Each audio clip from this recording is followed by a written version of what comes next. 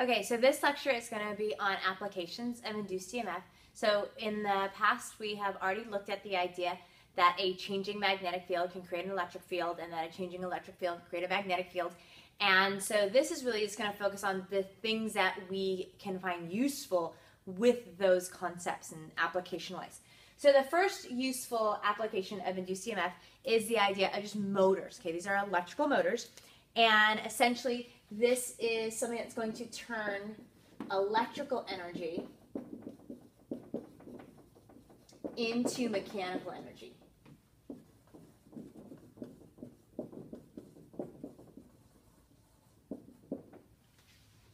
And so what happens with a motor is that a coil is in the presence of an external magnetic field.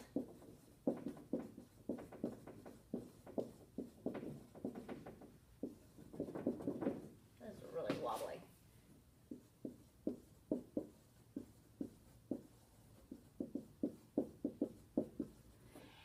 So you have a coil that's in the presence of an external magnetic field, and then a current is run through the coil.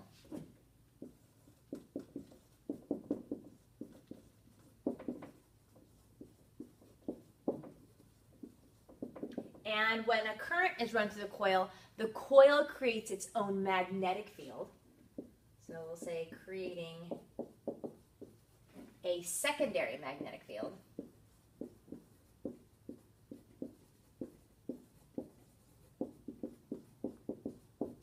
And what happens is those two magnetic fields are not lined up, so the coil will physically move to line up with the magnetic field. So the two magnetic fields oppose.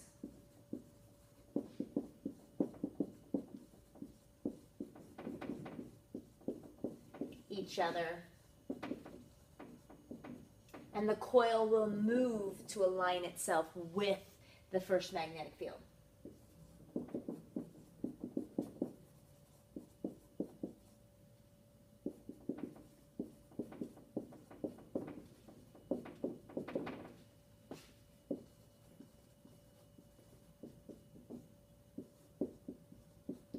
So this gets that initial coil, the initial movement of the coil. And then when we come back to class, I kind of need to have a picture to kind of walk you through, well, how does it keep spinning? Because if it just lines up with the magnetic field, it seems like if I had one magnetic field this way, and then all of a sudden my coil created a magnetic field this way, it would move once to line up. Why does it keep moving with a motor? And it has to do with kind of a break in the coil. So we will look at modeling this more on Monday. But this is the basic of it. You get this idea that you have a coil, it creates a magnetic field, and it's going to turn to line itself up with another magnetic field. Okay, so that's the basics of a motor.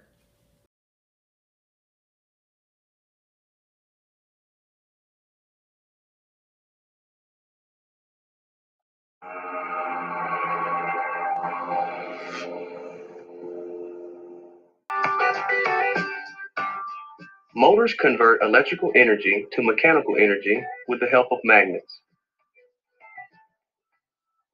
DC motors are one type of motor and are often used in toys, appliances, and radio-controlled cars or boats.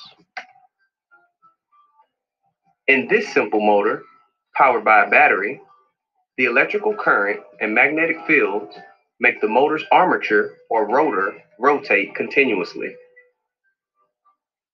To understand this better, we'll look closely at these forces and how they interact. First, we activate this circuit.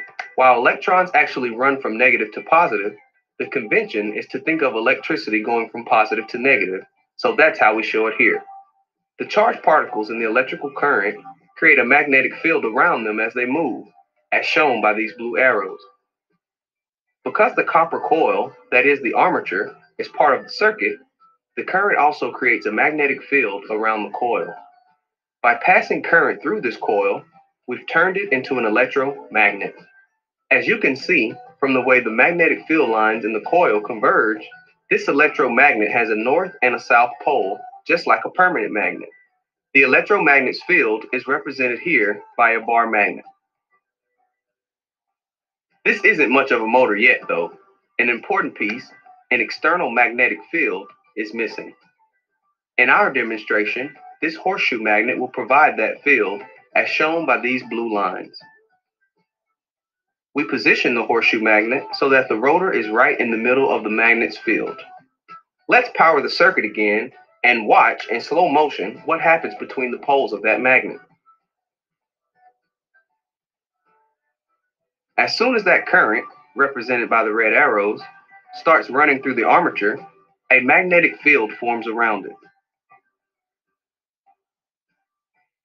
Stopping the action for a moment to take a closer look, we see that the field around the coil opposes the field of the horseshoe magnet.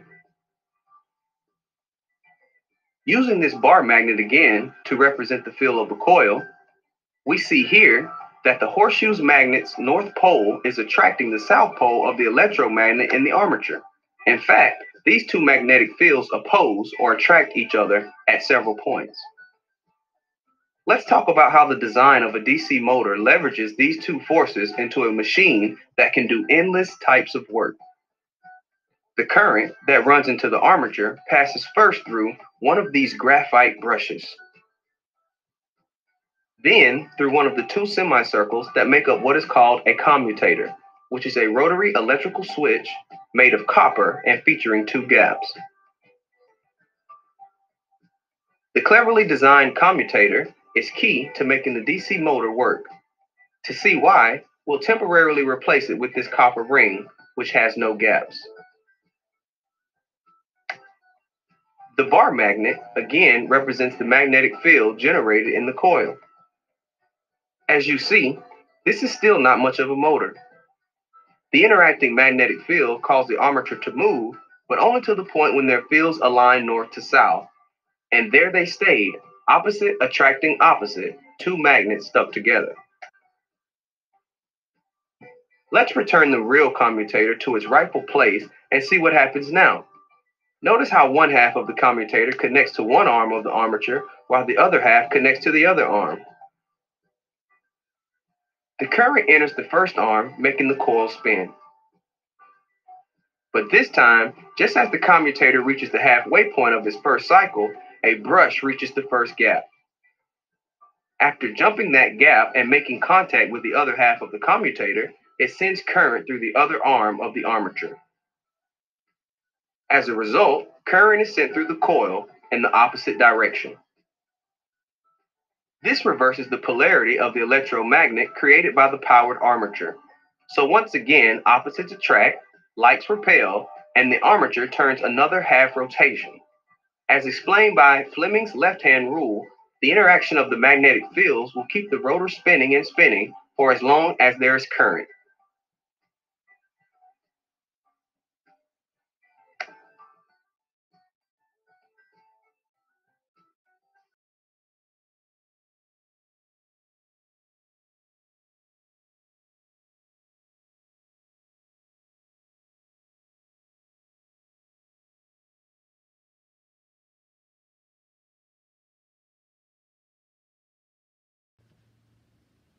Okay, so here's a basic DC motor. I connect the positive and negative ends to a battery, and then this part of my motor can freely spin, the shaft can spin. And so you kind of see that that is just rotating around like crazy. So I want to show you kind of like what the inside of this looks like. So I have one that I've taken apart here. So pretty similar. And with this one, I've actually, so this is the input and output for my leads there. And what I've got here on this side is just this metal part right here, just lightly touches that. Oh, it's really hard to see because it's kind of gunky. There's two little metal coils, not coil, two little metal strips there. So that shaft is in contact. And if we look at the inside of this, and I can actually take this out.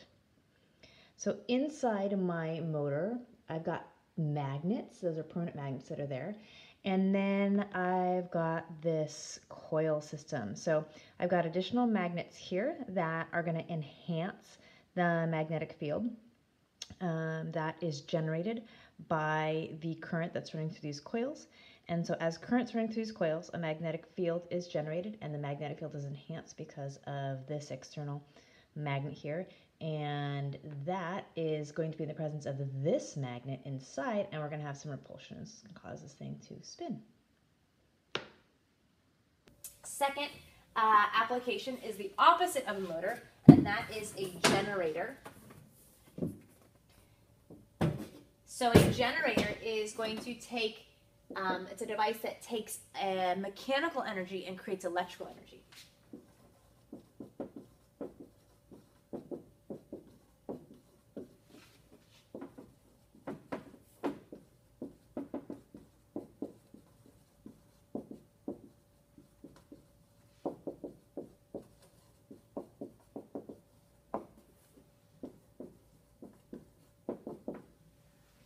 So it's going to be the opposite. So some external mechanism causes either a coil or a magnet to rotate. It's so wobbly. So some external mechanism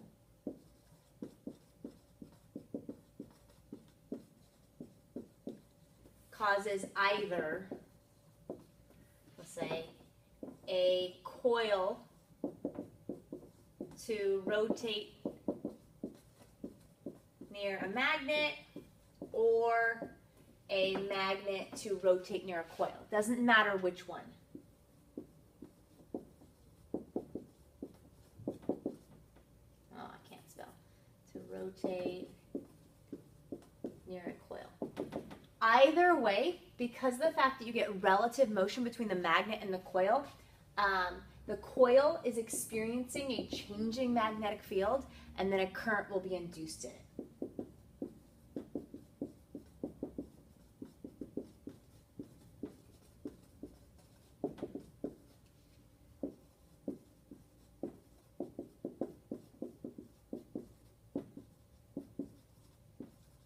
Not the, and a.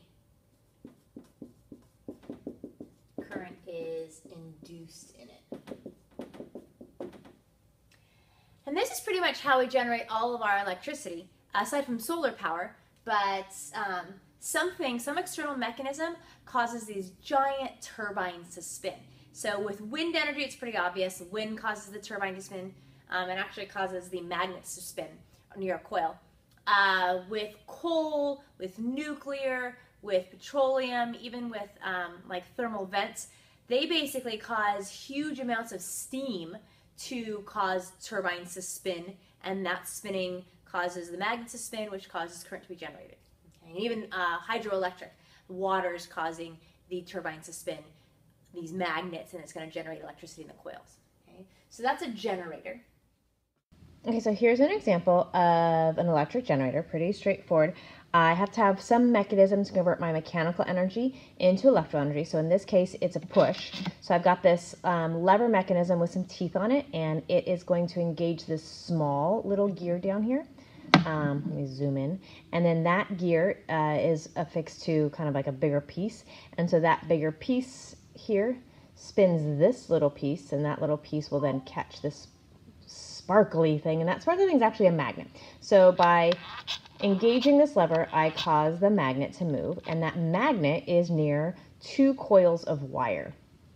And so as I have a changing magnetic field, there is an induced current in these coils of wire, and those induced current go into these wires to then turn on this flashlight. Ooh. Okay, so that's one method of an electrical generator.